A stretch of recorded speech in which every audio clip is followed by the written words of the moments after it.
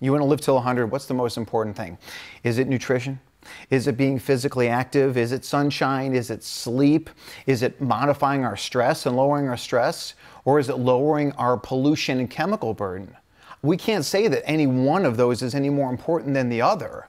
And the literature, the medical literature, just explodes with information about how damaging pollution is.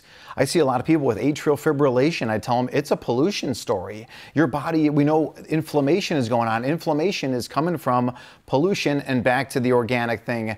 The pesticides, the chemicals are part of that pollution. If you go into the grocery store and you're walking around the grocery store, think if you were walking with a caveman. Think if you were walking with Tom Bilyeu's, ancestors from 20,000 years ago. What would he or she recognize in that store? They would recognize the green leafy vegetables. They would recognize animal products. They would recognize eggs. But everything else in the center of the store, they wouldn't. So our ancestors never ate wheat. They never ate gluten. Why would we expect that we can eat that now? Everybody, welcome to another episode of Health Theory. Today's guest is Dr. Jack Wolfson. He's a best-selling author and board-certified cardiologist. He's also the founder of the Wolfson Integrative Cardiology Clinic, a keynote speaker, and the creator of the Doctors Wolfson line of supplements. His radical and at times controversial views have been featured on CNN, ABC, USA Today, and many, many others. And where I want to start today is all about lifestyle. So I have an obsession with, I want to live forever. That's the God's honest truth. I know that right now I'm in a collision course with death, but what I want to talk about is what, from a lifestyle perspective, should people be doing if they really want to optimize their health? Well, I think there's a lot of different factors, that go into it, and that's what anyone's goal is, of course, right? We want to live a long life, and we want to live a healthy, long life at that. Where mainstream medicine really fails is that we keep people alive seemingly forever, but they're sick or they're demented, and the quality of life is absolutely terrible. So what we don't learn in medical school, they don't teach us about lifestyle, they don't tell us about nutrition, they don't tell us about anything except for pharmaceuticals, and therefore we really know nothing about cause. And that's what I've become really is a doctor of cause. Typically where I come from, someone has coronary artery disease, we'll say it's genetics, it's a pharmaceutical deficiency, it's a procedure deficiency, it's something like that. But I've become a doctor of cause and causation, of trying to figure out why someone has cause of disease, and lifestyle is a big part of it. All right, so the book, The Paleo Cardiologist, if I were going to ask you to describe that without being able to use the word paleo, how would you describe that? So it's not just about the diet or nutrition, it's about, like you said, it's about the lifestyle. Living the lifestyle of our ancestors in the 21st century. And I think that's going to give us our best health outcomes. So if we think about things like sunshine and the importance of sleep and just being physically active outdoors and avoiding all the pollutants and chemicals, that's what it's really about if you do want to achieve that 100-year lifestyle. One thing that I think about as somebody of roughly Northern European descent is that shit is cold. So the idea of people being of that descent, spending a lot of time naked in the sun, because I love sunshine. What you talk about with vitamin D and cholesterol, which I've never actually heard somebody talk about before, I thought was really, really interesting. You just moved to Colorado, and I was imagining you out in the snow, bucket-ass naked. Like, how do people in colder climates get enough sunshine, live that one element anyway of the lifestyle?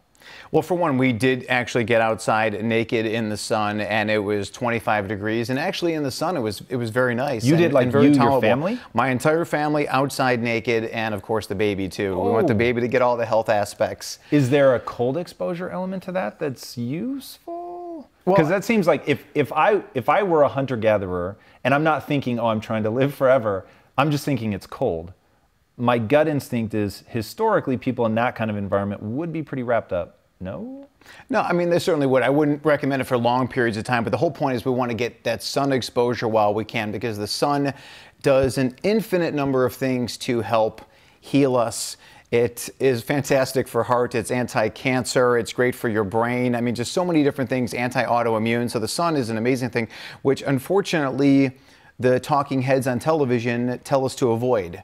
So we're listening to these people and say, avoid the sun, get sunscreen. Why would we want to avoid the sun?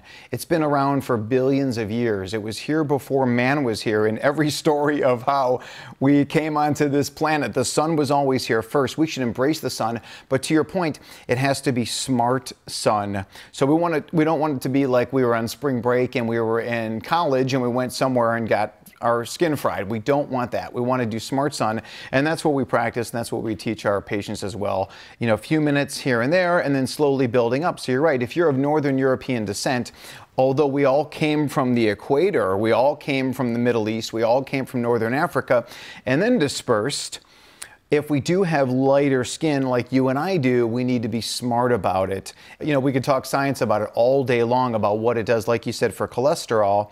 We're all concerned about cholesterol. What if high cholesterol is a sunshine deficiency syndrome?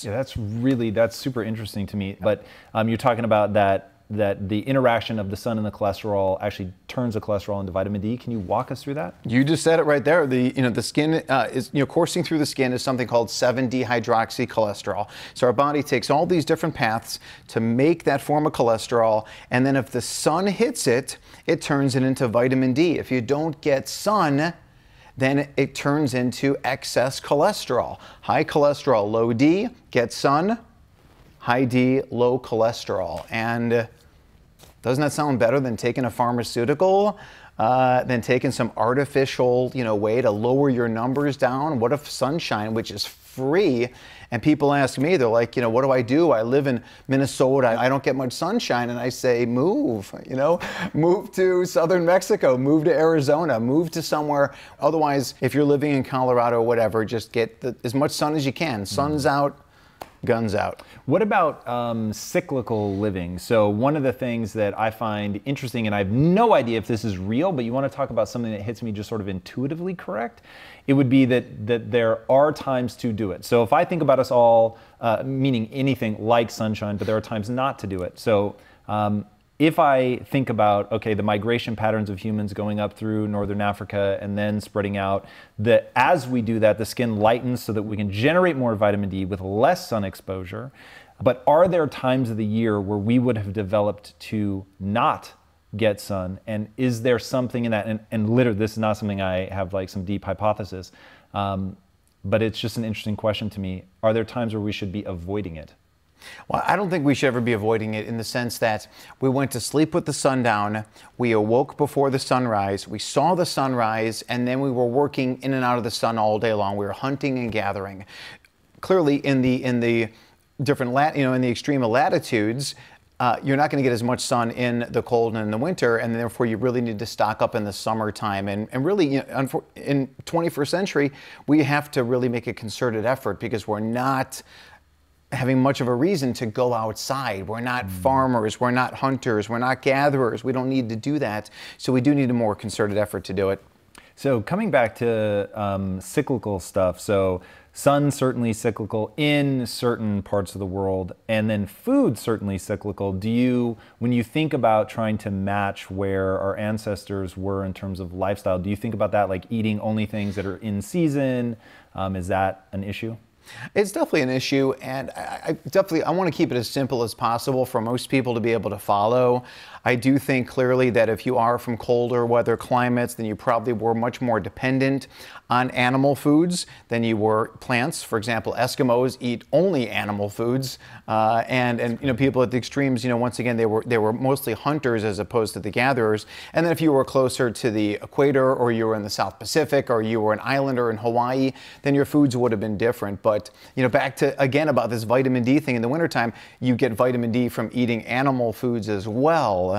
So that would be your source of vitamin D. But again, the sun is so much more than just vitamin D. But I do want to keep it easier on people because we do get that argument very often. Well, yeah, the hunter-gatherer in Hawaii was different than the Eskimo, and that's probably true. So do you advise on that? Like setting the really simple advice aside for a second, do you look at people's genetics? Do you look at their ancestral path? Like, does any of that play into when you advise people on a regimen? Well, I think we can look at some genetics, but when I was going through medical training in the mid-90s, everything was about genetics. It was going to be the Human Genome Project is coming out. We're going to learn all about our DNA and all about our genetics, and it's going to revolutionize everything. Well, it turns out we learned about the genetics, and we learned it's not about the genetics. We learned that it's about the epigenetics, right? It's about how the environment shapes our DNA and causes our DNA to manufacture certain proteins or not manufacture certain proteins. So it's not too much of a genetic thing, that I really put into it. All right, so now let's go to the simple approach. So what are the things that I'm going to want to do for optimal living? So we've got sun exposure. There's going to be some element, I'm sure, of exercise. What are some really prescriptive things that you have on nutrition? And I've heard you talk a lot about organic, obviously paleo. Give us that in terms of what should be in my fridge and my pantry. Well, there's a lot of debate going on, as you know, right now, and I know you've interviewed a lot of different people with a lot of different nutrition opinions, but paleo and hunter-gatherer, ancestral diet, that is the original diet. Like everything else is just a fad. Every other diet, no matter what it is, you can say South Beach or Atkins, or veganism, those are all fads. The original diet is hunter-gatherer, and that should not be up for debate. You don't tell or ask a lion, hey, what do you think you should eat today? The lion instinctually knows what to eat, and so should we as humans, but we've lost that over the last 10,000 years. So my book is called The Paleo Cardiologist, but it's not about paleo nutrition. It is about the paleo lifestyle. And I say no matter what nutrition you follow, make it organic, because you can have organic cookies and cupcakes and ice cream. So you can still have, these foods that you love, but just make them organic so you get the chemicals out of there. I think the USDA does a fair job of certifying what's organic and what's not. They make the companies actually jump through the hoops to make sure the materials are what they are. When it's third-party tested by Environmental Working Group and others, they do determine that pesticide levels may not be zero in organic, but certainly much lower. Organic wines, for example, from California, still have pesticides, unfortunately, but much lower amounts. So we can only do the best we can. Obviously, the air is polluted, the water's polluted, the soil is not what it was. Broccoli from Asia is not the same as broccoli from California. So if we were to talk about what's the most important thing for health, you want to live till 100, what's the most important thing? Is it nutrition? Is it being physically active? Is it sunshine? Is it sleep? Is it modifying our stress and lowering our stress? Or is it lowering our pollution and chemical burden? We can't say that any one of those is any more important than the other. And the literature, the medical literature, just explodes with information about how damaging pollution is. I see a lot of people with atrial fibrillation. I tell them it's a pollution story. Your body, we know inflammation is going on. Inflammation is coming from pollution, and back to the organic thing. The pesticides, the chemicals are part of that pollution.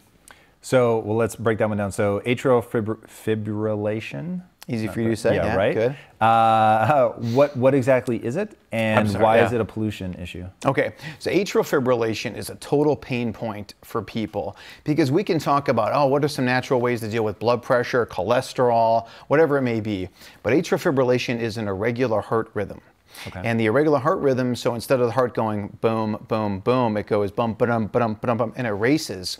And people feel lousy when they have it. It's actually pretty common in athletes, what's called the athlete's heart. So I see professional cyclists, professional basketball players, people that even while they're playing, young people come down with this condition. The heart is inflamed, leading to this abnormal heart rhythm. So what is the cause of the inflammation? And that's what we need to find out. Once again, nutrition and lifestyle. That's what it is. All right, so let's get to some really specific ones. So you first said that that was a toxin issue. What are some common toxins that would lead to the inflammation of the heart? Oh, common toxins. Once again, just air pollution. We know from air pollution, increased risk of everything, obviously cancer, lung cancer, but cardiovascular disease, brain disease. There's literature that says noise pollution. So if you live near an airport or a busy road, it's a problem as well. The noise generates stress, and stress leads to inflammation. Whoa, just like stress even at alone that low level turns on inflammation genes. Yeah. human survivors, people that survived over a million years, were the people that under stress, they would be quick to become inflamed because your immune system would therefore be stronger. Like, I feel stress coming on, and therefore now I'm ready to fight the animal or repair the wound. Well, now that doesn't happen to us, and that's why chronic stress is so bad. And chronic stress leads to that chronic inflammation response, and inflammation is just your body's just saying, I'm under attack, and we need to figure out why. Okay, so those are some of the toxins. What are some dietary things that are going to cause that kind of inflammation? Specifically around the heart, just to keep it specific. Yeah, well, gluten, for example, gluten, wheat. I'm proud to say that I coined the term leaky heart syndrome. So a lot of people talk about leaky gut. Well, the leaky gut allows things to get into the body that don't belong. So now the barrier of the heart opens up as well, what we call leaky heart. So now the immune system and all these different things that don't belong in the heart tissue are there. Immune system comes in, immune cells die, plaque forms, plaque ruptures, and now someone's 55-year-old father is dead. I mean, that's how it goes. Yeah, I heard you talk about that. That and leaky brain. I don't know if that was also something that you coined, but that's super interesting to me. I'd never heard anybody talk about that. Now, in the gut, I'm aware of the lining of the gut, which is a single cell thick, if I'm not mistaken. Is there something similar in the heart? Exactly the same. It's called the endothelial lining. So the gut is the epithelial lining because it really is continuation of the skin. And then, of course, the lining of the brain is the blood-brain barrier. So when you do have that leaky blood-brain barrier from a lot of different things, yeah, you develop autoimmune disease of the brain, you develop dementia, you name it. So is this all, that's really interesting. So let's go deeper really fast on the brain. So you've got people talking about Alzheimer's as being basically type 3 diabetes, which is interesting. I never thought of it as being an inflammation problem. Is that to you sort of one and the same, or are those competing hypotheses? Yeah, you know, that whole type 3 of the brain, I think, is a bogus term. I don't like it. It's still type 2. So type 1 is where someone has autoimmune disease of their pancreas. They no longer make insulin. The type 2s still make insulin. It just doesn't work. And that's the same process that leads to brain issues, cognitive issues, and for all those different reasons, because essentially the immune system is attacking the brain tissue, and all these poisons and things that do not belong in the brain are getting through that compromised blood-brain barrier. And so just going back to, I get what you're saying about it's not type 3, it's type 2, but do you think that there's a causal relationship between elevated glucose in the bloodstream and the breakdown of the blood-brain barrier that's allowing things to get into the brain that aren't meant to be there, which is what triggers the autoimmune response, which creates this sort of ever-escalating inflammation? Is that basically what's happening in dementia and possibly stroke, or is there something else? So what happens is when glucose is high, one of the things that happens is that glucose glycates or changes the proteins of the body, of the brain, of the blood-brain barrier. So now those proteins are dysfunctional.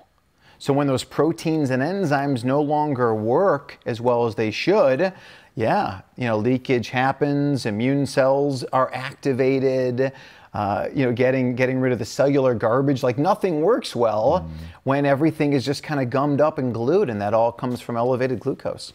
Okay, so when I think about things that you're warning against, like a lot of people having a gluten intolerance and things like that, are there vegetables, for instance, I think would meet your sort of bill of health?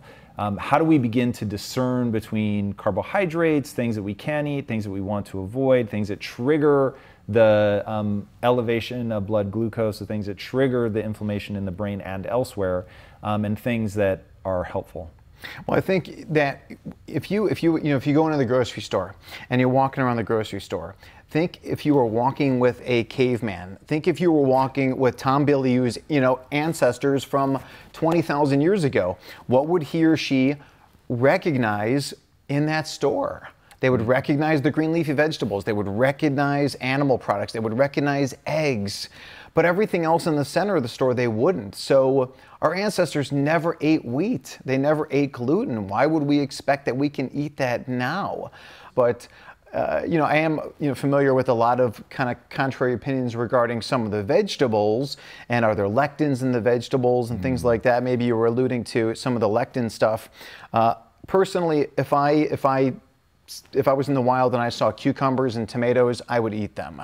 If I have followed a really good diet, if I followed a pretty strict paleo diet or hunter-gatherer diet, and I still had some health issues, then maybe I would dig a little bit deeper into some of these lectin containing items. But I think the lectin containing vegetables, I don't think are really much of a problem for 98% of people. And then maybe we'll come into to the fruit thing. So clearly fruit was different back then than it is now. Back then it was crab apples and wild berries. Now it's a little bit different. When I really take a step back and I look at all of the things that we're doing to influence our environment and things that we take as sort of natural or the way that it's always been, whether it's raising wheat, which is what, 10,000 years old, which is relatively recent in the grand scheme of things. We've been selectively breeding plants that would have, I'm guessing, a higher glucose content, which makes them taste sweeter, for a very long time. But when you say that fruit used to be different, like if you had to give me constituent parts, is it just that it's higher in sugar? Like what is the fundamental difference? Yeah, no, well, first of all, there is obviously the size factor. So like I said, a crab apple, from back in the day was, much smaller than your fist. Now you're getting apples, that are like this, and they've pretty much giant sized everything. But even the nutritional content is clearly different, whether it's from vitamins and minerals. But back to you said, to the sugar level. So the fructose of the current fruits that are out there is just sky high. The amount of caloric density that's in there compared to the vitamins and minerals is totally shifted. So now it's really just super sweet. And like you said, it's not like genetically modified foods, but it is hybridized and it has been selected out. 100 years ago, which apple tree had the sweetest apples? And then they just kept planting those seeds over and over and over again.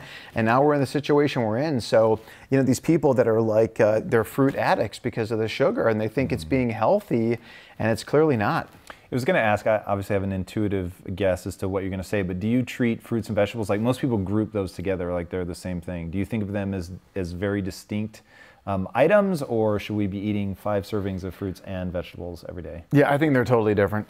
They're totally different. One is super high in sugar. The other, obviously, most green leafy vegetables. Broccoli, kale, chard, dandelion greens. Those are all totally different. I think the healthiest people are best to keep their fruit intake a little more on the restricted side. I'm not saying don't have it, but maybe kind of be seasonal about it too. Maybe at this time of year, maybe more on the citrus side. In the summertime, more of the plums and the stone fruits. And what I like to do is, Tom, is when the season comes in per se, and it's stone fruit season, I'll indulge for a week or two, and then I'll kind of back off and say, okay, it's time to get back to a lower sugar, lower fructose, semblance of nutrition. Walk me through a super typical day for you. And I never want to put people into like one day, because I'm sure that there are sort of variations for you, but I want to know everything. What time, in fact, we'll start at the night before. What time you went to bed? What time you woke up? Do you work out? What do you eat? Where did you get what you eat? Like all of that, so people can really understand what your lifestyle looks like. Wow, I'm getting like anxiety thinking about it. I've got 3 children, one of which is a 1-year-old. My life is total chaos. I love that though. That's perfect, because I think so many people align with that. No, I totally agree. So the night before we go to bed typically at around 8:30 this time of year. So essentially, when the sun goes down, we're pretty close to getting into bed. That is the best for us. Study after study, and common sense tells us go to sleep with the sun down, awake with the sunrise. Nobody does that. I mean, before the sunrise, and we watch the sunrise. Nobody does that. I mean, the average time people go to sleep is midnight, but that's why there's so much sickness, because everybody's staring at their cell phone, their iPad, their iPod. And I'm not telling you, I would ask people not to do that. And if they want answers why they're sick, that's why. Now it's up to them. But no one ever told them that. Like no one ever, I taught an 83-year-old woman from South Korea. And she's like, no one ever told me that it was bad to stare at my electronics until 3 o'clock in the morning. She's 83. I said, what are you doing until 3 o'clock in the morning? And she said she's on her tech. All right, so I wake up. I do have a couple cups of organic coffee. So I grew up in the Midwest. My father was a coffee drinker. I became a coffee drinker. As much as I want to vilify coffee, when you do it organically, there's some pretty darn good benefits of, especially organic coffee, very high antioxidants. Why do I want to vilify it? Yeah. It's an addiction. It's a crutch. From a cardiology standpoint, it can raise blood pressure. It can cause palpitations. But once again, if you're going to do it organically. And I don't want to piss off everybody here by throwing coffee under the bus, so I don't want to say that. When I speak from the stage, I'm like, no one throw coffee at me, but no one's going to do that because they're so addicted to coffee. They're like, I'm not going to waste my coffee throwing it at that guy. Anyways, so I wake up and then I start getting ready for the day. As far as the kids' lunches, my two older ones do go to a school, and their lunches are paleo lunches, so they're different from everybody else. They do get lots of vegetables. They do typically get some fruit. We do a lot of sardines. We do wild salmon. We'll do chicken and pork and all kinds of meats that are in there as well, sometimes just eggs. If there's a farmer's market, we'll go to a farmer's market. We'll try and shop local whenever possible, try and get outside in the sun. When you think about exercise, and when I think about exercise, it should be outdoors. It should be outside in nature, typically with your shirt off, or, just the idea of exercise is not sitting inside on the treadmill with your headphones on or your Wi-Fi on, getting blasted with EMF, electromagnetic fields, from the environment that you're in there, with all the different cleaning agents and bleaches that you're smelling all the entire time, in the artificial lights, watching some horrible television show that just gives you more stress. Get outdoors, and it's free. Any time of year, no matter what the weather is, you can bundle up. I used to cycle with a group in Chicago, and the motto was, there's no such thing as bad weather, just bad clothes. So that's kind of the day, spend the time, with the dog. And of course I'm working. If I'm not seeing patients in the office, then I'm writing or, whatever, podcasting. And so and I'll ask about your kids. Do your kids eat typically 3 meals? Do they graze? Like, what are your teachings on that one? Yeah, no, they typically eat 3 meals. Yeah, they'll do a breakfast, they'll do a lunch. At school, they'll often get a snack, so we pack their snack as well. And then dinner is dinner. Yeah, so they get the 3 meals. I haven't brought them into like intermittent fasting or anything else like that. I think there's probably value to that, as they get older and more of, but essentially what happens in our house is that if we are basically done with dinner by 5:30, 6 o'clock, they're not eating again for another 12 hours. So that is somewhat of a fast per se, but I'm not into necessarily fasting just for fasting's sake. For children, I don't think it's really anything that we need to get into. As an adult, I think it is great for a cleanse, for a detox. If someone's looking to lose weight, if they've got certain health issues, I think it's worth it. I like the 36-hour fast, so you have a dinner on a Saturday night, and then you have nothing all day Sunday, once again, just water. Water in the morning, noontime, evening, and then you wake up Monday morning and have an avocado or a greens drink, so it's a 36-hour fast on a weekly basis. I like that. So what symptoms would somebody have to be presenting for you to say fasting would be useful here? Well, certainly if they're overweight, I think it's very beneficial. If they've got a lot of food addictions, I think one of the best things about fasting is that it breaks food addictions, at least temporarily. Obviously I understand all of the biochemical benefits of it, but I think there is a lot of mental to it as well, that when you are stuck in this rut, and all you are doing is eating quickie carbs, and you're eating sugar, or you're drinking alcohol, whatever it may be, that if you go into even that 36-hour fast, and you really stay determined to do that, once again, when you wake up 36 hours later, you're not craving a piece of chocolate. You've probably known this maybe if you've done fasting yourself. It's like, typically you're not like, wow, I can use a glass of wine, or I'd like a beer or a hot fudge sundae. You typically want something healthy, and at least that's been my experience personally with my patients as well. So once again, these food addictions, I think the fast is a great way to break them. Yeah, it's interesting. So in doing keto, which would be fun to talk about, but in doing keto and doing it for long periods of time, and taking my carbs down, in having an identity around not eating carbohydrates, over time, and I will say over a fairly long period of time, I ended up not being very interested in eating overly sweet things. You hear a lot of people talk about that with keto. For me, it definitely was not instantaneous. It was just a whole lot of years of living a low-carb lifestyle, largely to manage my weight because I put on fat incredibly easily. But after doing that for a long time, yeah, I just sort of didn't think about it. And then my wife had profound microbiome issues. And in trying to unwind some of that, we just weren't eating junk food. We weren't eating a lot of anything other than just whole food, meats, greens, etc. And so just you do that long enough and you start to break your addiction to that mentally. But I will say that like from an ancestral path, the one thing that I think it's planted in us, which we're seeing play out in a horrifyingly negative way right now, is you're incentivized as a hunter-gatherer to fucking gorge. And when you have food, you want to eat as much of that food as you can. When you come across sugar, which back then would have been pretty rare, you want to stuff your little face full of it. And when you think about being an ancestor, part of what worked for them was they couldn't get a hold of it. Because I think if you took an ancestor on that shopping trip with me and you took them into the center of the store, they'd be fucking stoked. They'd go crazy. I mean, we're literally seeing that play out now, which is interesting. How do you think about that when you're dealing with a patient, you know what they need to do, but they're struggling to actually comply? Well, listen, obviously I understand all that. I do tell them when you're talking about paleo foods, there is no set limit. So you can eat as much salmon as you want. And if you came across a raw salmon, you would only eat so much of it. Your body would say enough. Now, when you cook it and you start adding, barbecue sauce or dipping it in ketchup, as you know, then there's no more set point. You will go until you bust. So that's totally true. But with patients, I mean, listen, it can be difficult. I do think that if somebody can get a coach, if somebody can get a health coach to keep them on that plan, someone who's like a chief accountability officer, much like you and your wife may do it, or how my wife and I do it, if one of us is kind of going a little bit too crazy, and it's typically me, then the other one's going to kind of rein you in a little bit and kind of get you back into reality, because as you said, it's a horrible addiction. There's no doubt about it. Yeah, for sure. I want to go back to something you said earlier about the athlete's heart. Why do athletes get the heart issue that you were describing before, where the beat is like out of rhythm? Well, there's several different factors, but I think certainly it's linked to inflammation.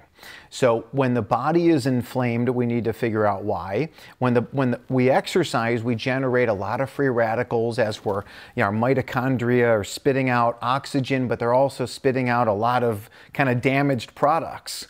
Well, in order to combat those damaged products, we need the antioxidants. We need those healthy foods. But the typical cyclist or endurance athlete, they have a sugary Gatorade, for example, or they have, I remember when I used to do, distance races, there was one time where at the 20-mile mark, they had a Krispy Kreme donut stand. Oh. And if you're constantly feeding yourself kind of foods that are not satisfying, and the need for the oxidative stress happens, you need the antioxidants, and if you're not getting those, your body's inflamed, and AFib is one of the issues. But those people can get hypertension.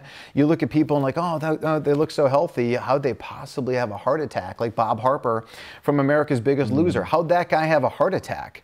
Well, I can tell you a million different ways from what I guess. I don't know personally, but the guy's inside of a film studio, all day, lives in New York under constant stress.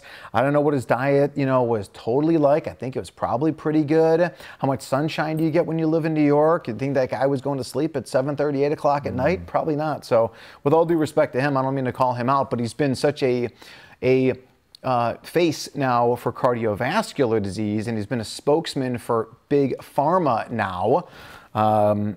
When people need to understand that this guy had a cardiac event for a reason, had a heart attack for a reason, and that's what we need to figure out. Yeah, wow. It is pretty crazy to think that people that are in that kind of shape are actually creating problems for their heart. What do you think about distance, like ultra endurance marathons, guys that are doing ultra marathons? Like, what is that doing to the heart? Well, our ancestors, once again, they didn't run marathons. So I think when a lot of people do that, they are prone to have issues. So I'm more of the sprint activity, burst activity, the high interval, training. Our ancestors, their activity was running after food or trying to avoid being someone else's food, or hand-to-hand combat, building shelter, getting water from over there and bringing it here. That's just what we did. But the science is pretty darn clear that short burst activity, raising up the heart rate up and down, that up the mountain, down the mountain activity is better than just plodding along on the treadmill in the poison for 45 minutes. If you had to pick something that's popular, whether it's a sport or a style of exercise, what would you say if you were only going to let people do one thing? Is it wrestling? Is it football? Is it treadmill or not treadmill? We know it's not treadmill. Yeah. Out running on the street. Like, what is that one thing that comes as close to perfect as we're going to get? I do like soccer as an activity, especially for young kids. I think soccer is absolutely fantastic. I do like open water swimming, if you can do open water swimming. Why open water specifically? Because if you're in a pool, you're in a chlorine soup and you're breathing in the chlorine, and the chlorine's in the skin, and chlorine just destroys everything, including kids. So as much as I grew up in a chlorine pool, I'm sorry to throw water on that parade, but so I mean, if you can get a different quality pool, there's different ozone pools and copper ion pools. There's all different things you can do now. But out here in California, if you can jump in the ocean, do open water swimming, I think that's the best. I also like tennis. I think tennis is a great game. Perfect example of kind of burst activity, chasing the ball back and forth a little bit, and then you get to rest. So I do like that. That's interesting. What do you think about, so with soccer, I love soccer, really enjoyed playing it as a kid, but I super worry about the head trauma of hitting balls.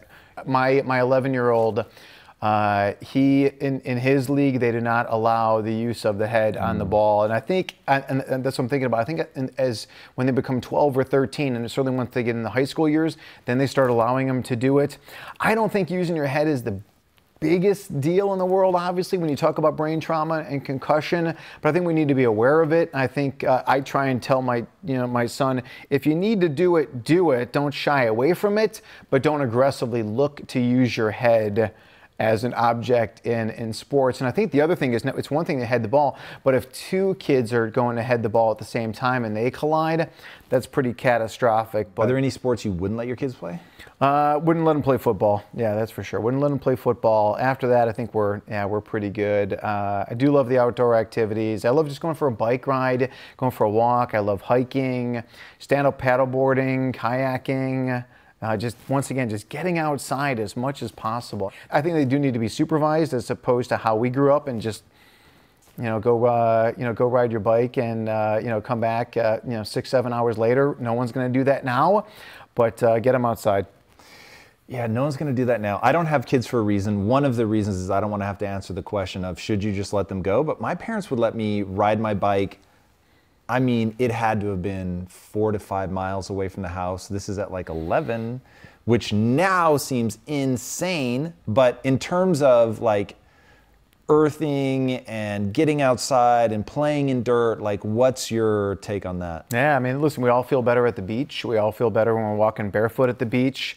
Love the idea of getting outside, walking barefoot. Our ancestors were outside. Barefoot? Like, what's going on? I mean, there's so many different facets of it, whether it is that grounding thing where you're connected to the earth and electron transfer, from the earth up into the body.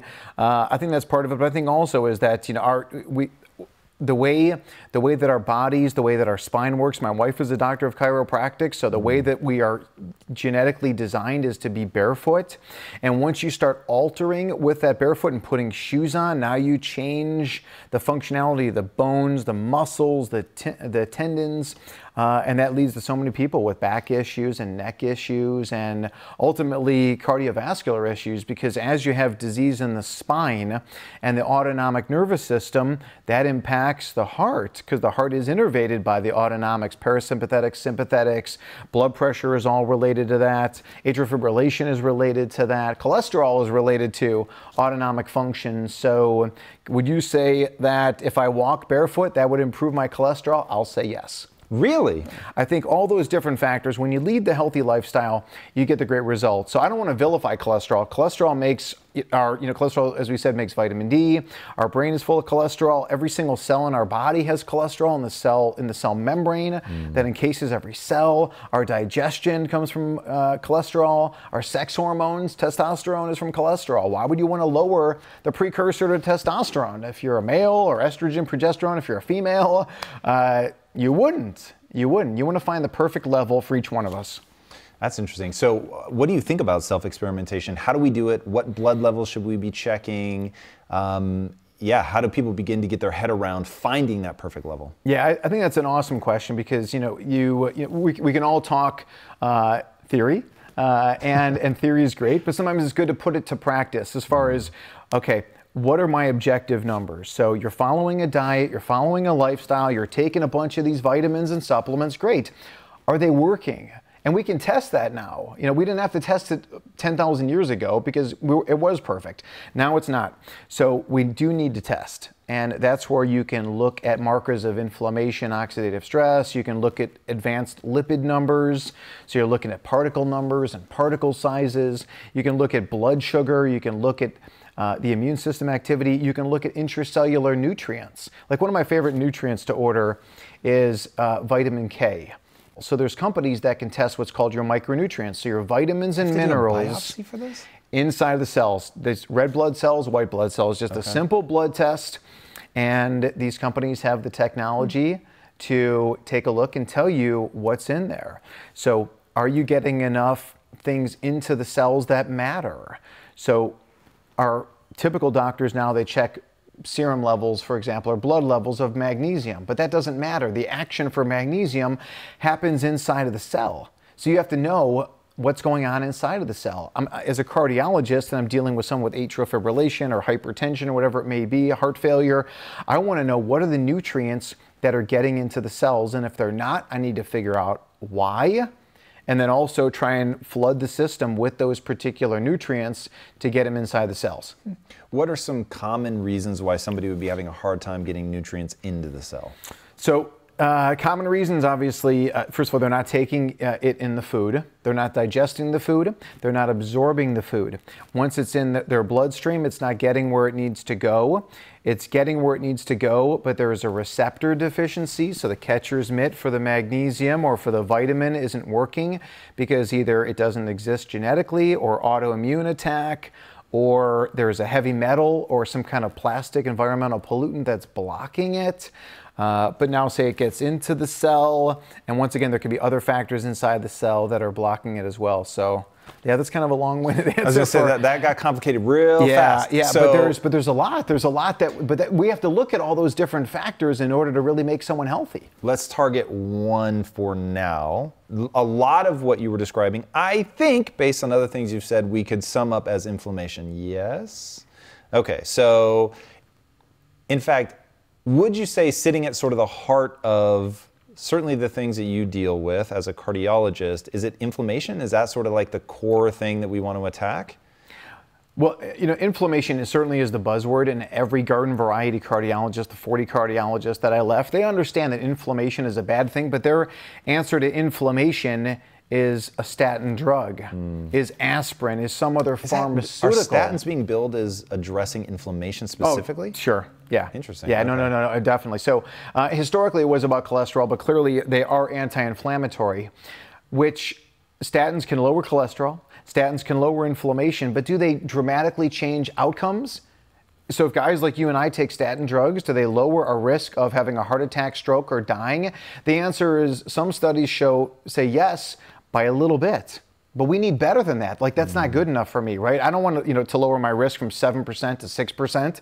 That's what the statin data shows. Whoa. I want 0%. I don't want to die. My father died at 63. I don't want to die. I want to be I became a father, the third time when I was 47 years old. I got a 1-year-old. I'm 48 years old now, and I'm laying in bed with my, with my baby daughter. Like, I want to live. And we're not going to live with pharmaceuticals. That's very clear. So back to the inflammation. We need to find out why the inflammation is there.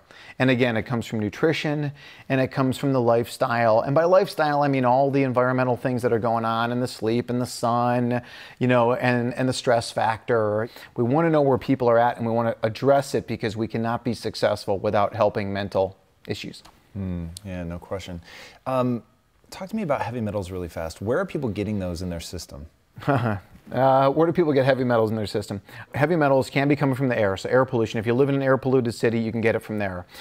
You can get, let's just take aluminum, for example. Aluminum and a lot of these metals can be in your cookware. So your cookware is the main source. And a lot of these people now, for example, bone broth has gotten very popular.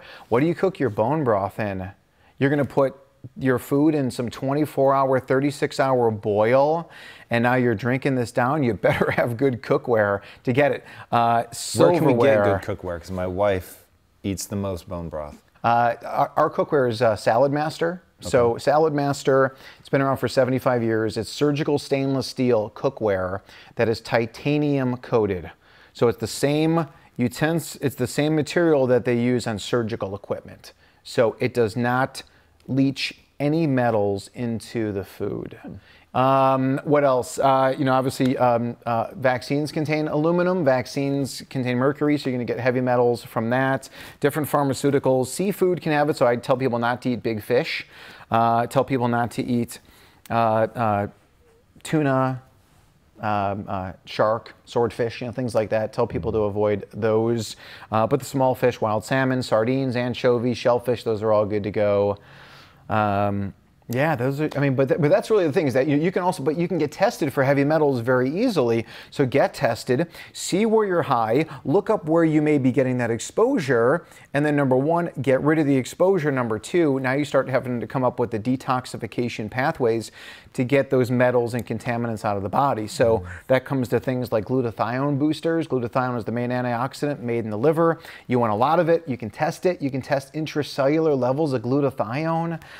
So once again, and whether that's sauna or light therapy, different ways to once again kind of detox the pollutants out of the body. All right, if people were going to make only one change that would have the biggest impact on their health, what one change would you want them to make? It would be to embrace the sun. It would be the embracing the sunshine story. So for example, there are tribes in Africa, and the tribes in Africa, they're obviously hunter-gatherers. They live outdoors. They live in a somewhat pollution-free environment, and they go to sleep with the sun down, awake with the sunrise, get tons of sunshine.